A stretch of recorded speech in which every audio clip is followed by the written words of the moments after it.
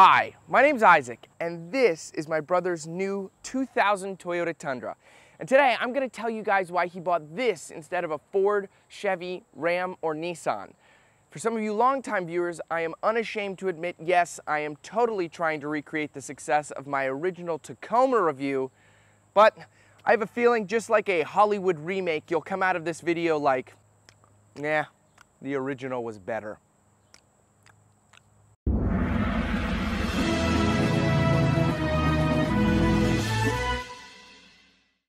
So I'll be fully transparent up front with you guys. We've had this truck for a week and a half and it's been really good to us, but it's a 20-year-old truck, and as I pulled it up to review it, it started leaking transmission fluid, which is not good, but this is the only time I have available to review it, so the review must go on. We'll figure that out later. Moving underneath the hood, I have good news. I inspected a little bit closer. Turns out it's actually not transmission fluid. It is engine coolant that's leaking, but it's just a hose, which is, whew, thank you, God. It's not the entire reservoir that's leaking, just a little bit of a hose, so I can get that replaced. No problem, I can do that. So, the actual engine on this thing, let's talk about that. It's powered by a 4.7 liter V8, making 245 horsepower and 315 pound-feet of torque. Now, interestingly, this was the first V8 that Toyota implemented on any of its trucks. The predecessor to this, the Toyota T100 that tried to compete in the US market, only had an available V6, and a lot of the drivers were like, hey, if I'm going to be buying a full-size pickup truck, like a V8 option, so it really couldn't compete with the Ram, with Ford and Chevy at the time. So to really get their truck out there, Toyota adopted this V8 for this 2000 model year. This is actually the first year of the Toyota Tundra, which I think is pretty cool. Moving on to the profile of the truck, there's not too many features on the side right here, but there is one I wanted to highlight specifically, and that's because you don't really see it anymore on trucks, barring maybe the F-150, and that's a rear suicide door folding out like this. I think the F-150's extended cab still does that, but pretty much everybody else has moved to a traditional door in the back because you're not going to get a B-pillar right here. I think it's built into the door right there, which is quite interesting. But backseat legroom, you do get quite a lot, and this extended cab is fairly roomy just in its whole cab. It's not gigantic. I honestly think it is the perfect size for a pickup truck. It's right in between what the current full size is and what the current mid-size is. It's a tad bit bigger than my Tacoma, but it's not huge, which I really like. I think it's quite a manageably sized truck. One more cute little feature on this rear door of the Tundra is that this window actually does not fold down. Rather, it pops out like that. That gives me a lot of memories from when we used to have an Oldsmobile Silhouette and the rear windows on that did the same thing. That's a really nice feature. You really never see that anymore. So let me give you guys a little bit of a backstory on this truck, and then maybe you can help me solve a little bit of a mystery. So initially when we went to buy this truck, we were looking for just a work truck for my brother. So I'm going off to college in 2 weeks. Well, by the time this video's out, I'll be at college. But as of right now, I'm going off to college in 2 weeks, and I am taking my Toyota Tacoma to college. Free parking, woohoo! So we wanted to get my brother a pickup truck because we both landscape, and obviously he doesn't want to lose those landscaping customers that aren't in walking distance. So we had the max price range of about $5 grand for a truck. We just wanted a basic work truck, but of course we were looking for Toyotas, and it is so hard to find a Toyota under $5 grand. It's nearly impossible to find anything under 250,000 miles, under $5,000, even 20 years old. The resale value of these trucks is insane. But we looked at a lot of stuff. We looked at Fords, we went out and we looked at a Chevy. Very interestingly, this is a little dealer tip. So this was at a dealership. It was a Chevy S10, it was a 2002, kind of a mid-trim model. Again, we didn't really care about the trim for him. We were like, okay, we'll just get him something that's a work truck. And all the pictures looked really good, had 150,000 miles. We're like, not bad. They dropped the price to $3,000. That was a little suspicious how quickly they dropped it. It was like $4,500, and then in a day it just dropped to like $3,000. We're like, that's weird, but you know, that could be cool. So we went out and we took a look at it, and on the ad said nothing about being a smoker's vehicle, and that was obviously what we wanted to know initially right up front. So we got out there for the S10, and it was a dump. I mean, it looked like they put the pictures up on cars.com and then hit the car with a bunch of baseball bats and ripped out all the interior. I mean, it was bad. Like, we got out there was way more dents than there was in the pictures. The tailgate like barely opened. The whole headliner was hanging down. and it had that awful smell when people try to get cigarette smell out of a car.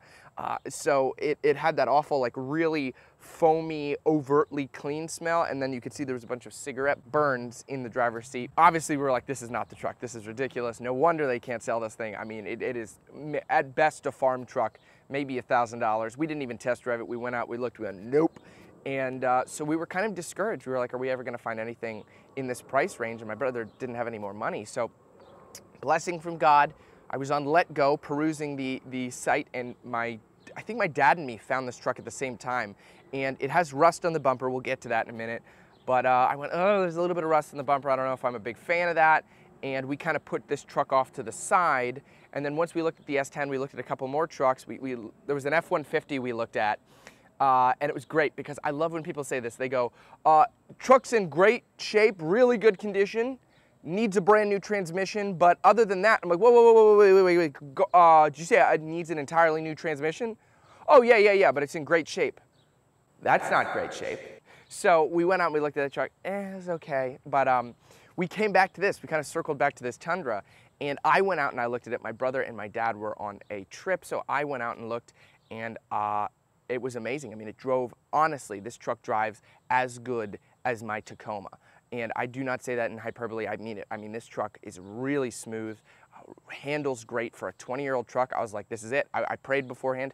I was like, God, this is the truck. I was so excited. I told my brother, and it was a farm truck, essentially. It was on a guy's property, and he only used it around his property to like tow things that he needed short distances. And he had bought it from a friend, and so this truck really hadn't been driven out in the road in a while. I have a feeling that's probably why the coolant's leaking, just because it hasn't been driven as much as we've been driving it in the past week and a half. But I mean, it handles great. I mean, really good. But let's see if we can solve this mystery here. So I got there, and I had noticed, you know, on the ad that it was a limited. And now here I'm thinking, oh, limited, that's great. That's one of the top trims. I think this was the top trim back for the time. Probably has heated seats, you know, leather, sunroof maybe.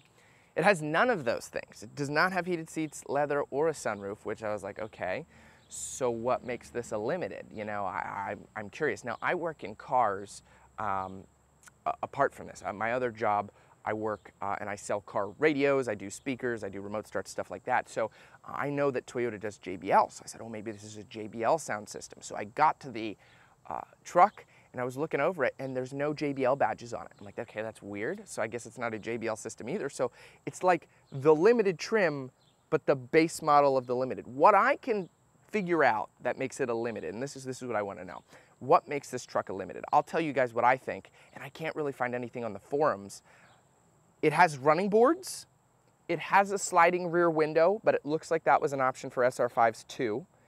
It has fog lights as standard, though again, that does look like it was an option for SR5s. Body colored mirror caps. That looks like it was only on the limiteds. And here's my favorite part.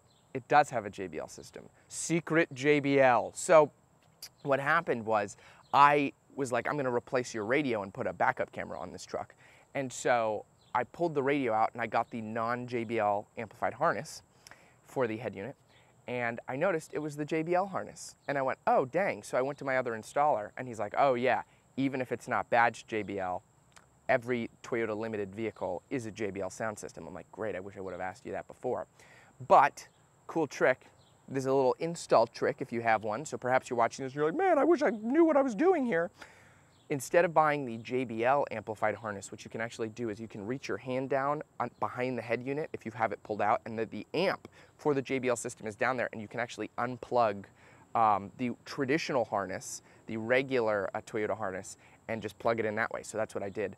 So I just unplugged the amp for the JBL system. It still sounds really good, and put the new head unit in that way. So from what I can discover, the reason this is a limited, because it has cloth seats too, the reason this is a limited is it has running boards, body colored mirror caps, maybe like the sliding window maybe in the back, and it has a secret JBL system and fog lights.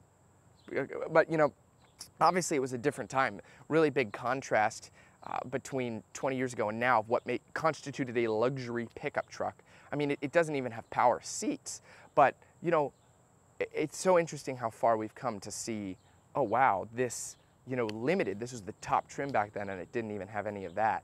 but how far we've come in luxury trucks. Moving to the back of the Tundra, here's the aforementioned very rusty bumper. Thankfully though, I have ordered another one for my brother. I'm gonna put that on there for him so he doesn't really have to worry about rust on the rest of this truck. There were some rusty spots underneath. I got it lifted up and then I had to sand some stuff down and spray some Rust-Oleum. But for the most part, it's fairly clean for how old it is.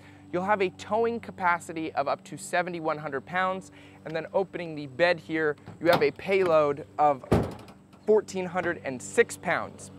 An interesting thing in the bed here, the entire functionality and purpose of this truck, it's very shallow. Did anybody else notice that? I mean, when we got this, we were like, wow, that's really odd. Like my Tacoma bed is deeper than this, and it's such a lifted truck too. It's kind of odd that the bed isn't any deeper. You'd think, oh, maybe there's this secret compartment underneath or something for a spare tire. There's not. The spare tire is just right underneath it. So kind of odd, but I guess I'll forgive Toyota because they were really just getting into the full-size truck game at this point. But you'd think that would be one of the main priorities, is to give it a deeper bed. But regardless, I think there's a 6.5-foot bed. It's bigger than my Tacomas and definitely will come in a lot more handy. And of course, there is no dampened tailgate on this. Moving into the interior of the Tundra, it's pretty basic by modern day standards, but there are a few features in here which are pretty cool, something you really didn't see back in the day. Number one, if we close the door here, you got power windows, which I think was really interesting. Those were obviously starting to be adopted more widely in the early 2000s, but you were still getting a lot of vehicles with hand crank windows. More interestingly, this actually also has power mirrors.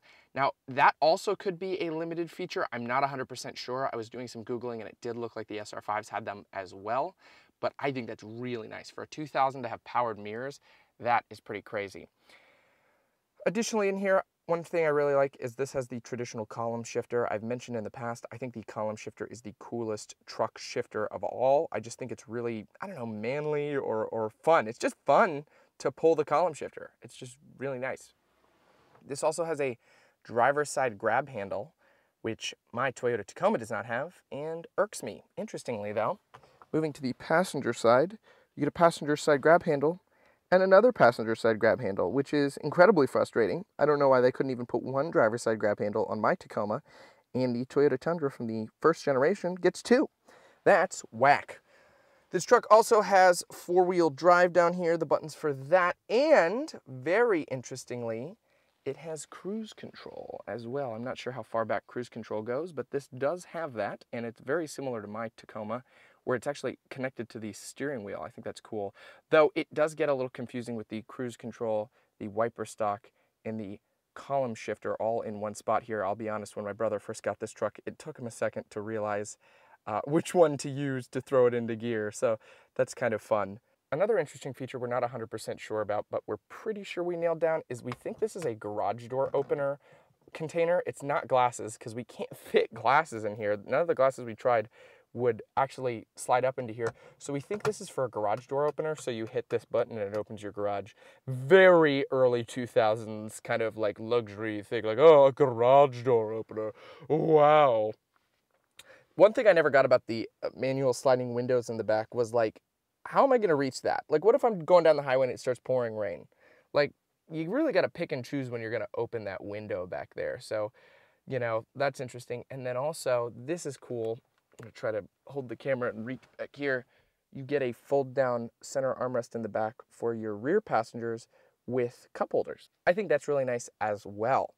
I just have to mention these seats too. I've been driving this truck a little bit more than my own Tacoma, just doing maintenance and stuff on it for my brother over the past couple days, and these seats are just as comfortable as my Tacoma, if not more comfortable. They're so plush. They truly do not make trucks like they used to, and that can be seen on this first gen, and that's why I titled this video the way I titled it, because it is truly awesome, just really well built. And here's the thing. We've looked at a lot of trucks from this generation, and feeling their buttons and their knobs and their switches and everything like that, they all felt dinky.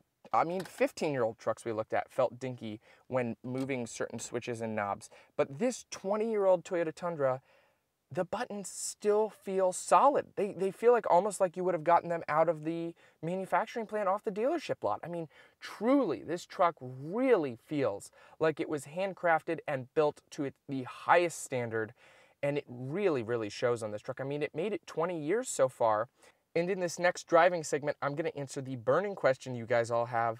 How much did this truck cost, and how many miles are on it?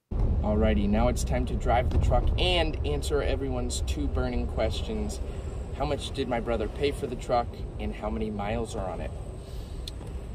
Huge blessing. We paid $4,700 for the truck, which is the best deal I could find on a Tundra, bar none. I mean, I couldn't find anything in that price range that was in as good condition as this truck. I mean, this truck runs great. It handles so well for a 20-year-old truck. And I understand why people get first gens, and I understand why people say first gens are the best Tundras, and why the second gen Tacomas are some of the best Tacomas. I mean, they truly are built strong and tough and powerful. And then to answer your second follow-up question, there is 179,888 miles on this truck. So we got a Toyota Tundra with under 200,000 miles for under $5,000, which is such a crazy blessing from God. Thank you so much, God. If you guys are new here, I am a Christian, and I love all of you guys, and I wanted to interact with my audience a little bit more because I do try to reply to every comment, but I thought the best way to do that was to ask for a prayer request. If you have any prayer requests, feel free to leave them in the comment section below, and I will be praying for it. I also do a daily Bible verse. Here that is. So thank you guys so much for watching. I really, really appreciate it. I love all of you guys. I love that I can do this, that I can review these vehicles and be fun and jokey and myself. I get to be myself on camera, and YouTube pays me. That's the craziest thing about all of this. Such a blessing. Take care, guys. I'll see you next time. So once I concluded the driving segment, I dropped it at my mechanic. We talked for a bit, and initially at the beginning of the video, I said, oh, it looks like it's leaking transmission fluid. But then after looking at it a little bit closer, it looked like it was leaking engine coolant. And I was right about both because they mixed, which isn't good. His guess is it's either the radiator that has stopped working or a hose with the radiator. He said that's fairly common on these older Tundras. Now, I know I'm gonna get comments from Chevy people and Ford people that have stuck around this long. Maybe even Dodge people, as much as I like the Rams, that'll say, ha, my truck's better than yours, blah, blah, blah, blah, blah. Yeah, look, your Toyota isn't as good as you thought it was. Well, the reason I'm including this segment at all is to show you guys that every truck has problems, even Toyotas. I mean, it's a 20-year-old truck. You gotta expect it to have issues. No truck is perfect, but I still believe that this Tundra was a huge blessing because for what it is, it's in very good shape otherwise. And so, you know, I'm just kind of giving you guys the details about what's going on right now and what it could be. And, you know, if it is the radiator and we got to flush the fluid, that's okay. You know, you live and you learn, and sometimes your car has issues. But that's really the reason I wanted to film this, is to kind of fill you guys in about what's going on. Take care. Have a great day.